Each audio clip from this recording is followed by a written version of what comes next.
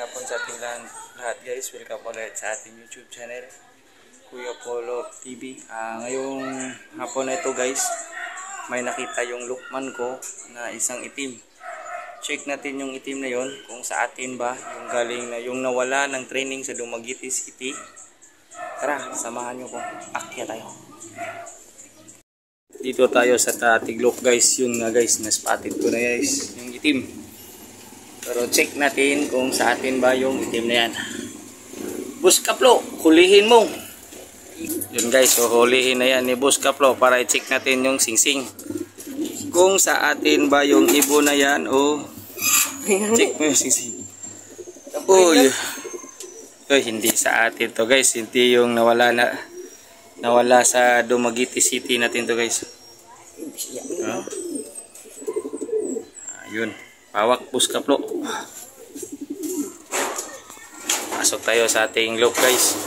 Dito tayo sa loop. Ito yung mga bagong tinuturuan natin guys. Yung mga pang Iloilo challenge natin on the beat.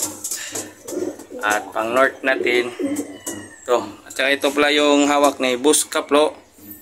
Ito yung pumasok sa loop natin guys. Na nakita ni Boss Kaplo kanina.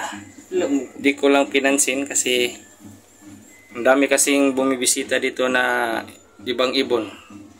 Pero ngayon Boss Kaplo, pahawak. Yan na guys, nahawakan na natin yung ibon guys.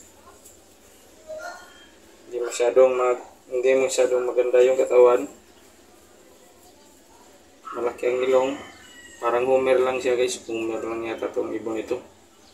Ang ganda pa naman ng eyebags guys. Parang 3 araw walang tulog. Ito guys, hindi sa atin to. Lip ring lang.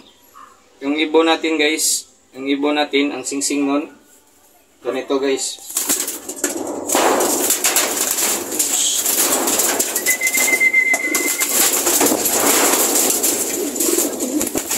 Ito yung singsing ng ibon natin, yung Honda Beat na team guys na nung nawala sa training. Ito yung singsing niya. Yung TPRC SDR South Derby Race Honda Beat. Ito yung singsing na inabangan ko na akala ko yung isang ibon guys, yung itim ay sa atin, pero di pala. Pero masok na siya sa loop guys.